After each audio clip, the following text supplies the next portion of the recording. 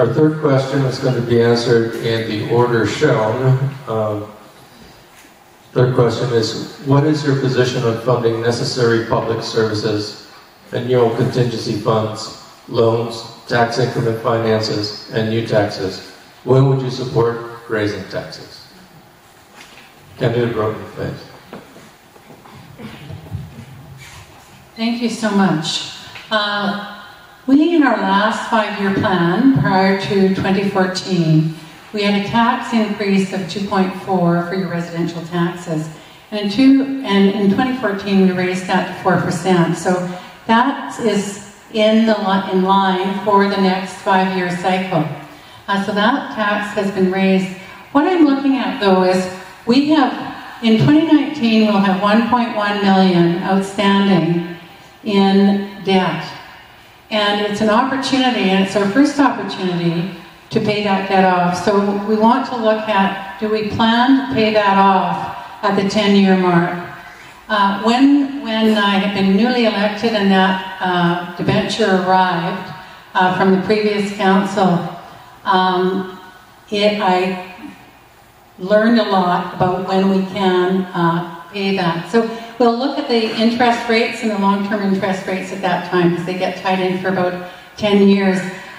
Looking at our loan ceiling is about 5 million plus, and we're at about 1.4 right now outstanding. And Mr. Burr was correct when he said originally 1.6, but it's at 1.4, plus a $148,000 lease over 5 years because our vehicles were replaced.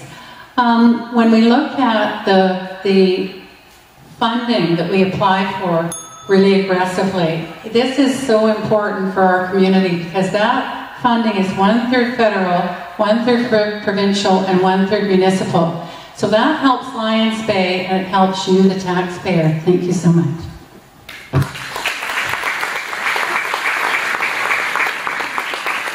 Thank you, Candidate Broden. Candidate Belfort. Still in the process now. You know, I'm not sure how to answer that question, because I don't know what we need to spend on.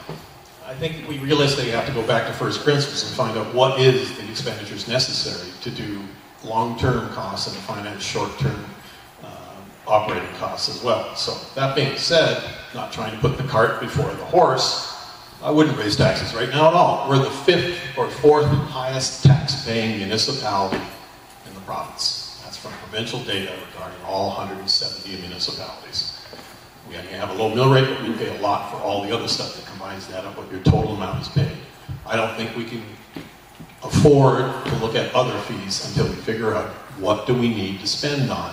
What's the short-term priority and what's the long-term priority. So when we figure out what the need is, then we'll figure out where we're going to get the dough. Thank you. Thank you, Candidate Belfort. Candidate Burr. I'm not in favour of wholesale tax increases. Maybe cost of living, sure, I already said this. I think we need to add to our tax base to increase our revenue. What was the question again? I'll be happy to reread it. So, no, let's go. I'm just in.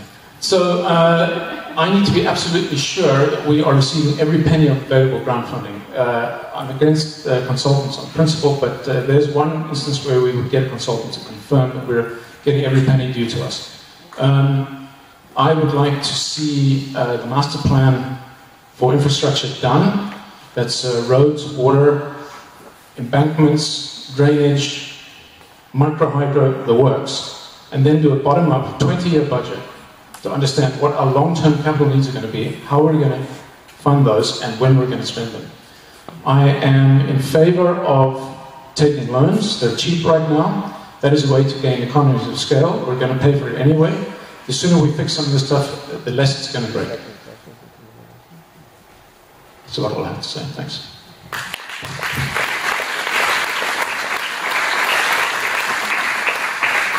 Thank you, Candidate Burr.